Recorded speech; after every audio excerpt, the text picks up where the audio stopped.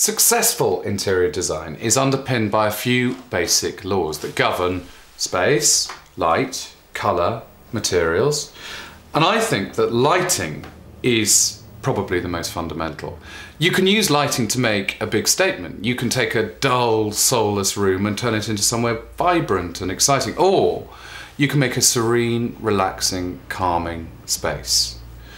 But to understand lighting, you have to understand that it's more than just switches, sockets, plugs, and bulbs.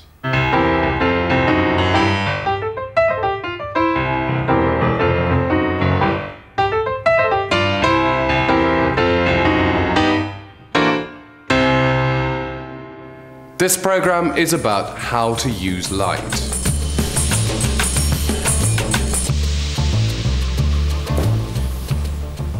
There are two aspects of lighting you need to bear in mind before starting a design scheme. The first is making the most of daylight. Natural light enriches our homes, and by understanding its effects, you can transform your surroundings and, believe it or not, your health.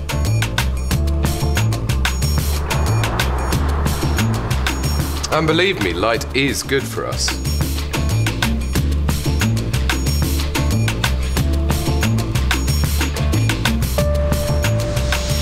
Science has proved that humans are drawn to light in much the same way as plants grow towards the sun.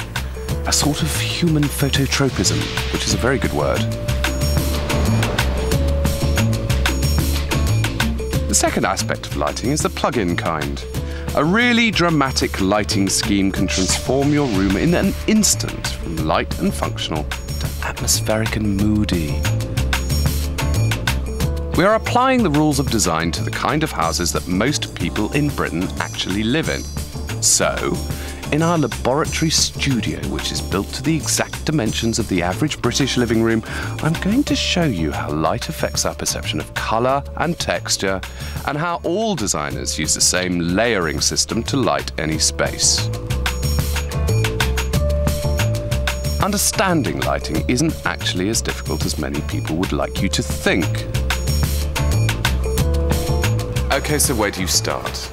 Before you start spending money in a place like this, you have to understand a few things about your house. And first of all, you have to get your head around daylight. Light is much more than something that simply lets you see. It affects the way we feel and directly influences our moods. Expressions such as feeling in the dark or being in a black mood, or of course, seeing the light, are essential for our understanding of the planet. As a species, we now spend more time indoors than ever before. In fact, for some of you, that's as much as 90% of your day. We're very sensitive to the amount of light that's in our environment. We find gloomy rooms difficult to live in. We don't see as well in them, and that makes us feel uncomfortable. It may be something very primeval. There might be a adder hidden under the bookcase, as far as we're concerned. If you're in a light environment, you tend to be happier, you can see better, you tend to be more comfortable. And that's because it's what we need to survive. The Italians have the most fantastic expression. A house where daylight doesn't enter is a house where the doctor will soon come. Some houses like this so elegantly and successfully maximise daylight, but it wasn't always like that. Daylight can be a problem for a lot of houses. Because the majority of us live in houses built before the last war, built for another generation, they are, on the whole, dark and often badly lit spaces. Houses like this. You know, this house is so typically Victorian. It's got a front door facing north and a back door facing south, which means that, I mean, pity the poor rooms at the front. Look, the daylight is so feeble. So how can we maximise the light in here? There are architectural elements around the window that can be used in our favour. These slanted flanks will actually direct and funnel light into the room, which is good. But of course, all of this big, scary secondary glazing is absorbing an enormous amount of light. One of the most straightforward things you can do if you want to maximise light in a room is make sure there's not too much going on around the window. Let the light come through as uninterrupted as possible. A big mirror in here would make a huge difference, particularly right slap bang there. That print is very, very interesting. Look at it. It's all about the effects of light. I think the people that live in here are aware of the fact that this is a very dark room. And that picture's become almost like a window through into a bright, sunny space. I want to make this their bright, sunny space. In fact, the changes in here can be effected without even flicking a switch. Please walk this way.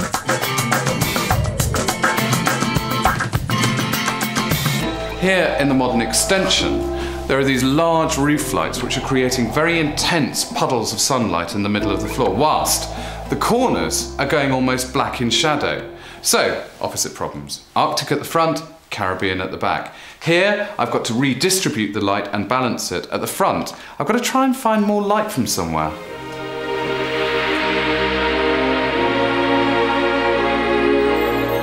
Okay, so having too much light in a room in this country is a pretty unusual problem to have.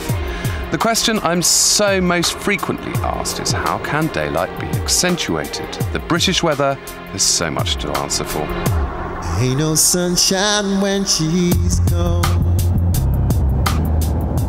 If we relied solely on the sun's rays in Britain for illumination, we'd actually spend rather a lot of time in the dark, because most British light is ambient, filtering through overcast skies, which either sneaks through a window directly or gets bounced or reflected off a building or tarmac or grass.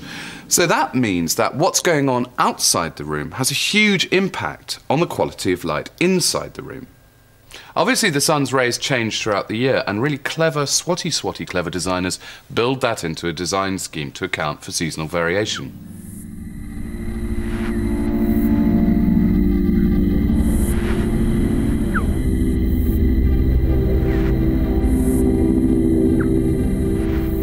This is a facility used by architects to study how daylight enters a building at various times of the year. It's essential to remember that light is a very powerful tool. Interior designers and architects often refer to light as the animator of space. The sun is simulated by that lamp there, and then there are 270 other lights which create background diffuse lighting like the sky. So, I'm hoping that with a model of the Victorian house, in this context, I'm going to be able to understand exactly how daylight affects the space at different times of year.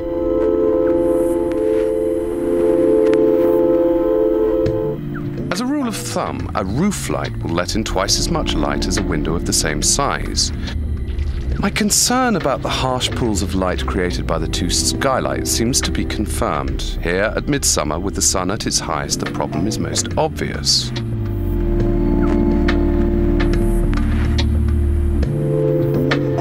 Yet interestingly, even during midwinter, there is too much contrast between the areas of direct sunlight and the darker corners of the kitchen.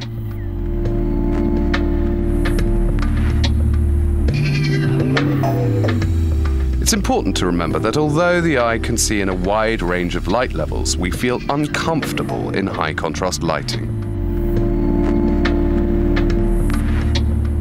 Now, you at home can learn nearly as much about how daylight affects a room by simply watching the way the sun moves around. Obviously, it just takes time. It's worth bearing in mind that the quality and colour of daylight varies according to where you live. British light is typically grey, quite different from, say, Southern Europe. The best place to compare British light with other parts of the world is in an art gallery.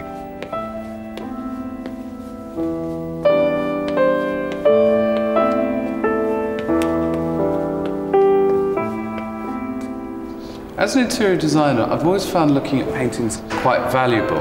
If nothing else, when you look close, the little spots of colour are almost a recipe that the artist has used to achieve the finished effect of creating light. And it does go to show that a south-facing living room in London or Paris is going to have a completely different quality of light to it than a south-facing living room in, say, Rome or Naples. For centuries, one of the most important parts of an artist's job was analysing and then capturing light. In this painting, there's a feeling of lightness and brightness, but it's all very chilly. It's obviously rather northern. In fact, this is Turner's take on Margate. But meanwhile, further south in Avignon, and look, it's beginning to feel a lot warmer, a lot more colourful. And then, for goodness sake, the countryside just outside Rome, and it's a gaudy explosion with blue skies, purple mountains, and dark, richly coloured shadows. So a colour like this, ravishing in the warm, clear light of Naples, is actually going to look really rather muddy somewhere grey and dark in Britain, like Margate. In our north-facing Victorian terrace that gets no direct sunlight in the front at all, I have to be very particular about the colour I choose. It seems quite straightforward to say that colour's going to play a big part, but in fact, there are some colours that are so badly behaved towards daylight, and they're the reds and the oranges and the browns and the blacks. They hold daylight like a sponge, refusing to bounce it back into the room. Whereas other colours, paler colours like pale green, pale blue, pale lilac, they're very good with daylight. They amplify it, they reflect it. There is science at work here. Watch this. Each colour has a particular light value based on the amount of light absorbed or reflected. And remember, light is not white because, as Sir Isaac Newton discovered, light, although it looks white, is in fact made up of red, yellow, green, blue, indigo and violet. The spectrum. So, what this means is when light hits, say, a highly saturated red wall, most parts of the spectrum will be absorbed, except the red, which is reflected.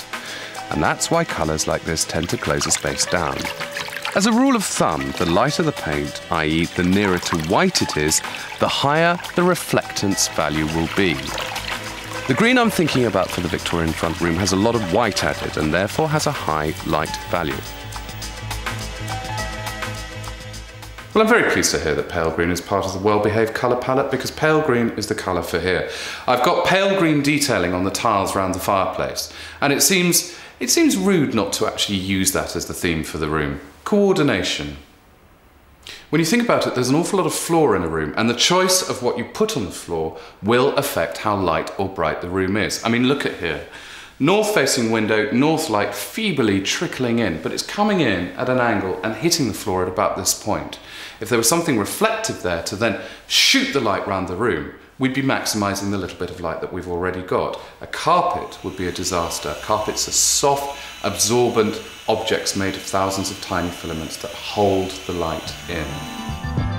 The surface finish, by which I mean matte or gloss, obviously has a significant influence. A matte surface will scatter light in all directions, whilst a gloss finish will reflect light directly up onto the walls and ceiling.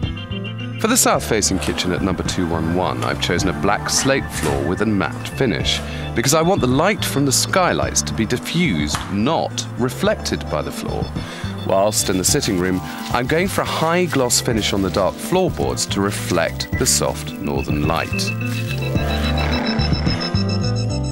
Mirrors have a huge impact on a lighting scheme. By reflecting daylight, they amplify the amount of light in a room at the same time as creating tricks and illusions that please the eye. So the more reflective surfaces in here, the more light. Nice great big mirror opposite the window is going to bounce the light straight back into the room. And then, tip picked up from the Georgians, where we've got the diagonal flanks either side of the window, narrow panels of glass to intensify and reflect the feeble northern light. You have to remember that the Victorians really didn't trust daylight. In fact, as far as they were concerned, it was something that came into their rooms and faded their carpets, or worse, turned their ladies odd shades of brick. In fact, you know, if you ever saw a Victorian lady with a suntan, she was more than likely a prostitute. So they made these great big barriers between them and daylight, heavy swags, tassels, fringes, anything they could use to get in front of the window and stop daylight coming in. So I need to bear all of that in mind if I want to maximise daylight. I need to keep it bright and fresh with as little pattern as possible. These days we know so much more about the importance of light for our well-being. Over time, our bodies have adapted to the cycles of the sun, and our biological clocks follow the cycles of light and dark. The nerve centres in our brains are stimulated by the amount of light entering our eyes. Light affects our whole central nervous system, which affects how excited or relaxed we are. It also affects the pineal gland, which is responsible for the production of a sleep hormone called melatonin. And as such, it sort of makes us awake, as opposed to being in a sleepy state. Over the last 20 years, Byron Michaelides has researched the link between light and our emotional makeup, in particular the condition called seasonal affective disorder, commonly known as SAD. The research looked at how different light levels and working environments affected people. By measuring the distance from the source of natural light, data was collected from 2,000 people in 4 different countries over the course of a year. The report concluded that when humans are deprived of light, they become depressed and lethargic. We actually have found that SAD really exists, because it affects 11% of the population in England and Sweden, whereas in Saudi Arabia and Argentina is almost negligible. It only affects 1% of the population. See, I told you light was important. I told you there was more to light than met the eye. And it's not just daylight either. Let's go into the fabulous world of electric light.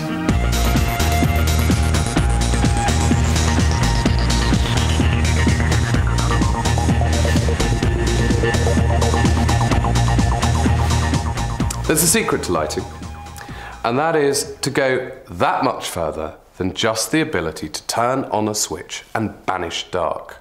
What you have to realise is that you're never going to be able to light a room as efficiently as the sun does. So, just think of it in different terms. Think about it creating an atmosphere. Think about it being quite clever. This is a very, very slinky, smoochy space to be in at night. And why? It's because there are so many different sorts of light. Dramatic light, uplighting the pilasters. Background, smoochy, subtle light, like the table lamps.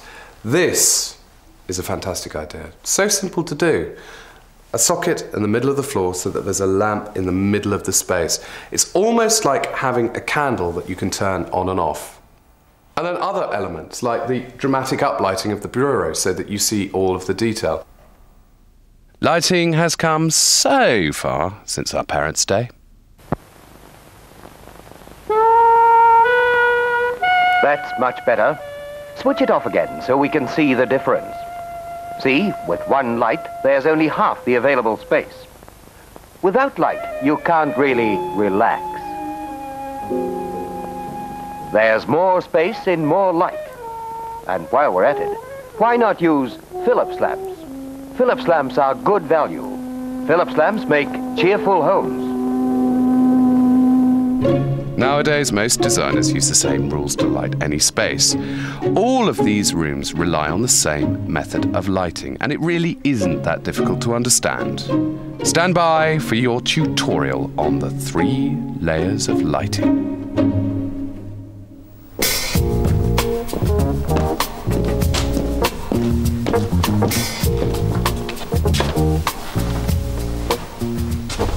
The first layer is general light, and most people would recognise this as a general light.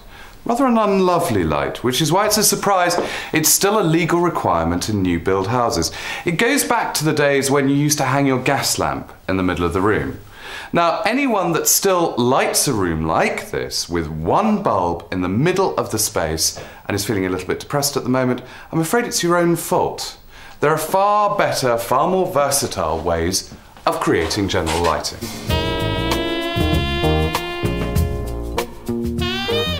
This is a much better idea.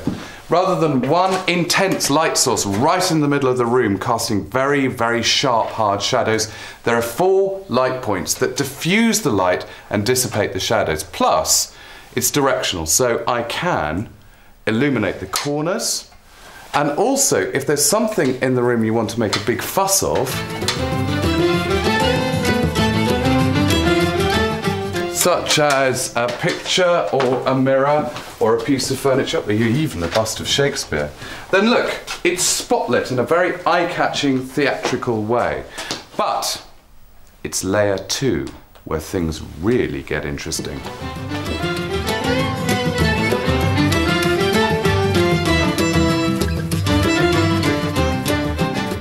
The second layer is accent lighting, anything that creates mood, that creates atmosphere, that creates pools of light. And it's very diverse. It can be wall lights, picture lights, table lamps, or even candles. Where would you like this light? Right, that needs to go bang by that armchair. Because that is the third layer, task lighting, illuminating an area where you have a specific function, in this case, sitting comfortably and reading a book.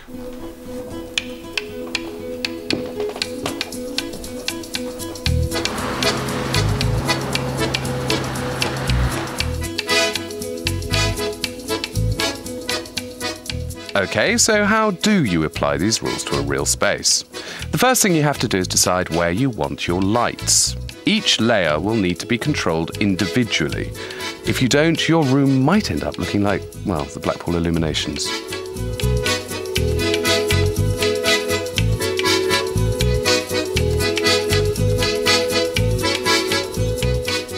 Before he starts work, your electrician is going to need one of these, a lighting plan, so that he knows exactly where you want to put the lights. It looks scary, but actually it isn't really. Providing you bear in mind the 3 layers of lighting. I have a specific problem in this space, which is that I need to rebalance the light. I need to distribute the light much more evenly around the area. So I'm going to use a series of small downlighters to create puddles of light. This is ideal for a kitchen. The last thing you want to be doing is casting a shadow over what you're cutting or what you're stirring. Like a lot of large kitchens, there's enough space to eat here as well as prepare food. So there needs to be an alternative layer, a mood layer, that gives a lovely convivial atmosphere. And that I'm going to achieve by wall lights and also some table lamps on the work surface, which is an important point. It's a big area. I don't want pinpoints of light. It needs to be spread. The next thing you need to consider is the bulb. Just as paint comes in lots of tones of white, artificial light comes in many contrasting shades.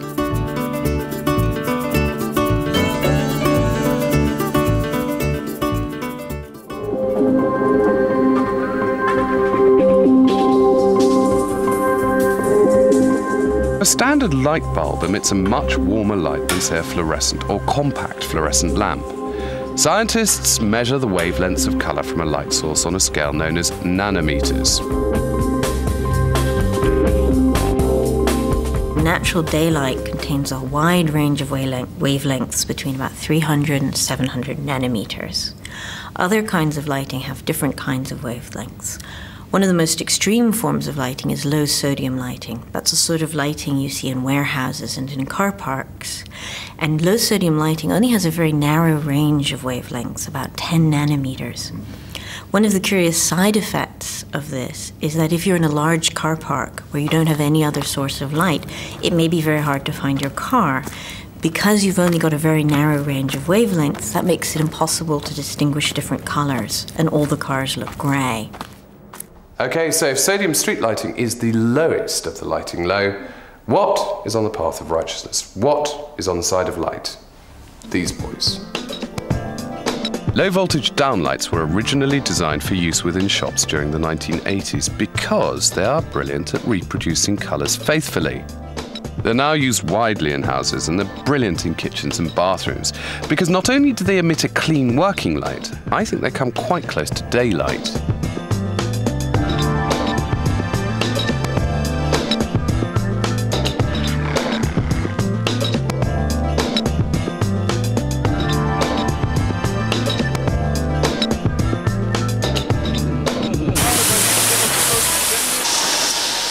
There are over 2,000 different types of bulb manufactured for the home, yet the majority of us use this, the standard light bulb. Millions of these were sold in the UK last year, so why are we so attached to a bulb that remains virtually unchanged from the original design of 100 years ago? In the UK, consumers buy about 50 million ordinary light bulbs every year. They buy these light bulbs because they like the light effect it gives. They give a warm light effect. And that's what we prefer in this particular part of the world. Interestingly, there are other parts of the world where that's not true. So, for instance, Hong Kong. The climate there is much warmer, it's much more humid, and when the consumer that lives in Hong Kong goes into their home, they go in to cool down. If they're lucky enough, they have air conditioning, but they will also have much cooler light sources, and we would describe those as blue in this country, so they wouldn't be appropriate for us, but in Hong Kong, where I want to cool down when I go indoors, it's perfect for me. Increasingly, lighting companies understand how different light sources can be used to influence our mood. This lighting lab has been set up to teach architects and designers how to light commercial spaces. They know that a supermarket lit like this will create a very different effect from one lit like this. A combination of different coloured light sources are used for different products. Over the vegetables and bakery, directional spotlights fitted with warm bulbs are used to enhance the colour and the textures and entice us to linger and to buy. You make it warmer, make it more inviting, and perhaps even prices can be a little bit higher. Believe it or not, these rules are relevant at home. I mean, look at this downlighter. That's selling me champagne. Can I open it? No. Oh, go on. Absolutely not.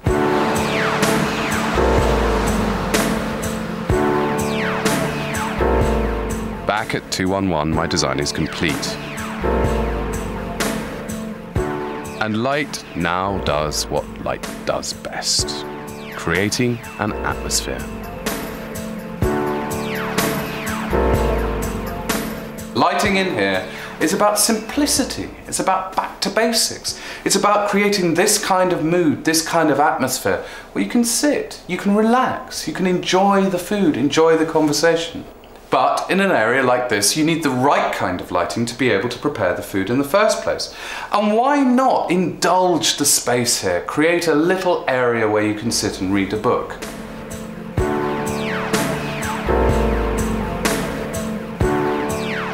Of course, one of the big problems with this space was the contrast between the harsh daylight coming in and the dark shadows. So Venetian blinds down at the French doors solve part of the problem. Whilst these plants will eventually grow across the wires to create an Amazonian tree canopy that will filter out the daylight. And just think, what good exercise it'll be climbing up to water them.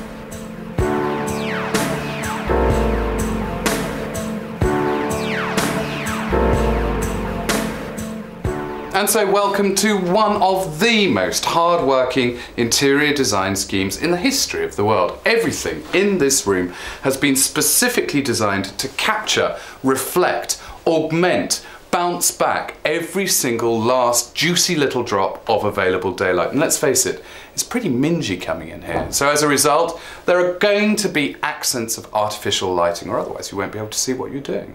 And if nothing else, well, thank heavens for mirrors.